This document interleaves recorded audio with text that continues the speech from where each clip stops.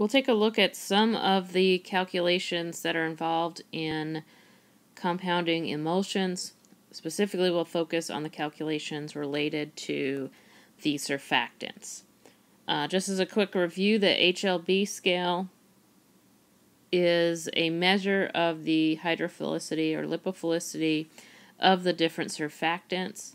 The total scale ranges from 1 to 40, with the low numbers representing more lipophilic surfactants and the high numbers reflecting more hydrophilic surfactants. If we look at these two examples of surfactants, the Arlocell 60 and the Tween 60, the Arlocell 60 with the HLB of 4.7 would be the more lipophilic surfactant, while the Tween 60 with an HLB of 14.9 would be the more hydrophilic surfactant. Oftentimes it's necessary to blend more than one surfactant together in order to achieve the desired HLB value. So what we'll do is quickly review those calculations. In this example, we want to combine together the Arlocell 60 and Tween 60 in a 3-to-1 ratio. So what we're going to do is basically determine the fraction of each of the partners and multiply that by their respective HLB values, and we can sum them together. So what we're going to do here is Arlocell 60 is present in a 3-to-1 ratio, so 3 out of 4 parts is equal to a fraction of 0.75. We can multiply that by the HLB value of 4.7, which gives us a value of 3.525. We do the same thing for the Tween 60. 1 part out of 4 is 25% fraction times the 14.9, which is 3.725. So we can add these together and we come up with a value of 7.25. So that's how you would do that type calculation.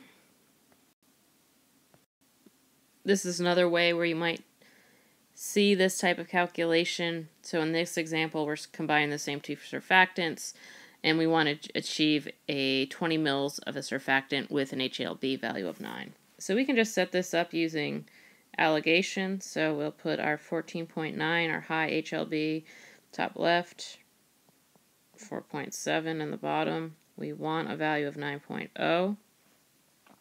So if we subtract the 14.9 minus 9, we get 5.9 parts. 9 minus the 4.7 is 4.3 parts. So that's a total of 10.2 parts. And we know that that is equal to 20 mils.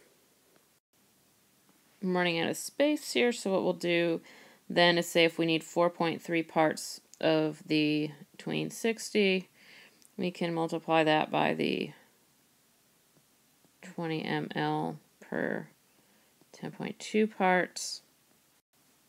So we need roughly 8.4 mils of Tween 60. We can do the same thing with the Arlocell 60.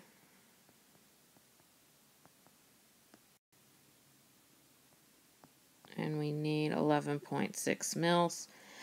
And then you can just add those together to make sure they add up to 20, which they do. So we'd want to mix together 8.4 mils of Tween 60 with 11.6 mils of Arlocell 60 in order to get that 20 mLs with an HLB of 9. Next, we'll take a look at calculating the minimum amount of surfactant that's necessary. In this case, these are our QS calculations. What we can say is that the QS is the minimum amount of surfactant necessary to form the emulsion. That's going to be equal to 6 times the density of the surfactant mixture, the rho S, over the density of the dispersed phase. That whole term will be divided by 10 minus 0.5 times your RHLB value. And then we will add to that 4 times Q, which is the percentage of the continuous phase, divided by 1,000. So let's look at an example where we're forming a oil in water emulsion with this recipe. The first thing we'll do is go ahead and calculate the RHLB, since that's the only variable that we're missing from our equation. So with our RHLB, we have the 60% or 0.6 times the HLB of 10 for the paraffin, so that's 6.0. Beeswax fraction is 0.4 times the HLB of 9, gives us a value of 3.6. So we have an RHLB equal to 9.6. So now we're ready to go ahead and plug everything into our equation.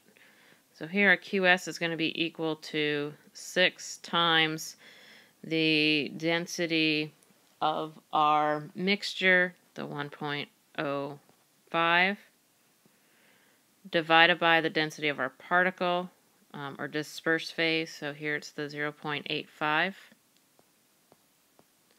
That's going to be divided by 10 minus 0.5 times our RHLB, which we just calculated to be 9.6. And then we're going to add to this 4 times the percentage of the continuous phase, that's our water, so 60 divided by 1,000. And so if we plug all this in to our calculators, we'll get a QS of 1.425 plus 0.24. So QS is going to equal 1.665 grams. And so that would be the minimum amount we need. Often that would just be rounded up to the nearest gram, so we'd probably round to 2 grams. We'll go ahead and do another example since students are having difficulty with these calculations.